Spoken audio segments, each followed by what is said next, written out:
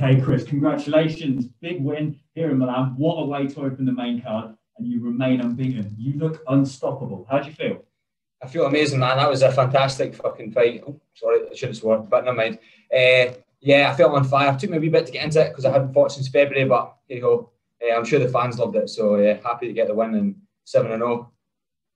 Not only the win, you got the finish. You seem to really pick your moment. Just talk us through that. Yeah, man, I'm a finisher at heart. You know, I've gone through my full life being 100% and doing everything at 100%. So in that whole fight, I was not wanting to go to the decision. It wasn't running through my mind at the time, obviously, but finish. Get it done. Home, pizza, food, you name it. And just this week, in fact, I think it might have been just yesterday, you got bumped up to the main card. Did that add any pressure, or was that the opportunity to go live? You're on TV, show the world what you're all about? Nah, it's just an opportunity for myself. I'll be the real main event. That's my step up main card. You know, I just took it in full swing. I've said to you before, when I'm under that spotlight, man, I perform, and I'm looking forward to the shows to come.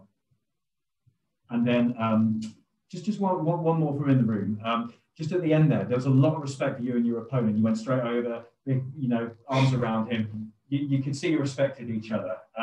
Had you, studied his game? Do you rate him as a fighter? 100%, yeah. The guy had a good striking. I was wanting to try and shoot him there. I wasn't going to shoot him, I pushed him up against the wall. Part of the game plan in MMA, like good strikers tend to gas their arms out when they start to wrestle. So I like to put a little bit of wrestling on folk, just lean on them a little bit and push them forth, It's not rocket science. But yeah, I have a lot of respect for that guy. Look, he's giving me a black eye. Only my girlfriend gives me black eyes. So, much respect for Furtado. He's a true opponent and he's tough as nails. Jake Smith. Yeah, Jake Smith from Fight and Talk. Hi, Chris. Congratulations on the win. Thank you, man. Thank you. What does it mean for you? I mean, a shepherd from Scotland now to a main event in Milan on Bellator, one of the biggest promotions in the world. Just what does that mean to you to have that? This is home, man. This is home. That's all I need to say. This is home. Through lockdown as well, we've had a lot of fighters on recently talking about how they've been coping during lockdown. And I watched that beautifully put together documentary that John Sloan done with you. And you spoke about the neurological linguistic programming that you do. That's the one. Can you tell people a little bit about that? And has that helped you through lockdown? Yeah, man. It's all about how you perceive yourself, I'm scared of every single opponent that I face, all the way into the fight. I'm scared. I thought I'd maybe get beat by this guy, and it's how you change that and how you perceive yourself as a person. You need to put faith into your training and stuff like that. Like in a smaller form, in a smaller sense, you set your alarm at night time.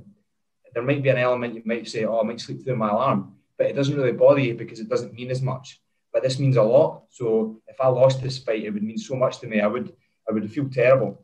So putting a perspective on that, meaning I maybe could lose, but let's do another couple of things that could maybe stop that. Train hard, get up early, do all the things that you need to do to win, and have a positive mindset, because you'll know yourself, maybe in work, in your friends, you always have somebody that's slightly negative, and they always drag the group down or they pull you down with them. And negative energy is a thing, you can pass that on to people.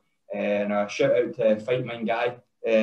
He's the guy that helps me out with my NLP. That's Kenny Ramage. Big shout out to him. Thank you very much.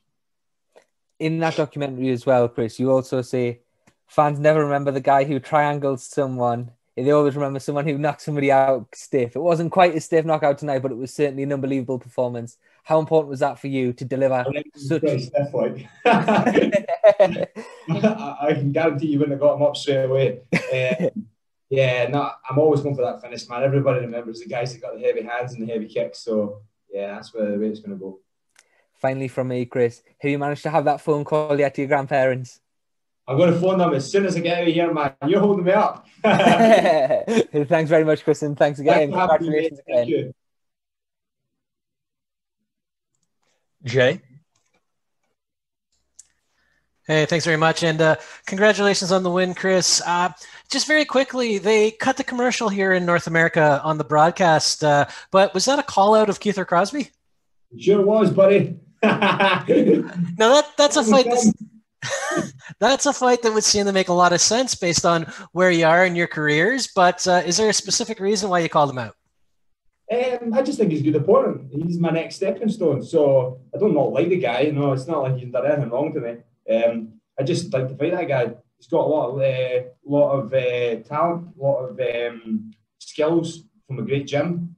He talks a lot. He'll put me up there, you know.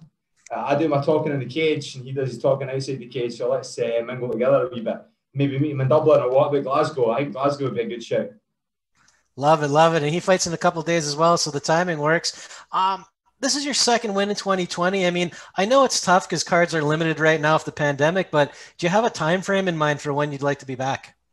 Let's see how my hands and feet are. I think I could get in as soon as possible. You know, I'd quite like to be.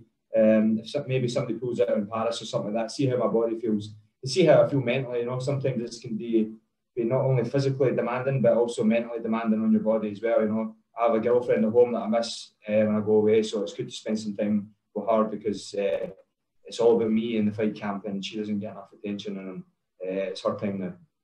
Absolutely. Well, enjoy the time, and congratulations again on the win. Thank you for having me. Cheers. All right, Chris. Thank you.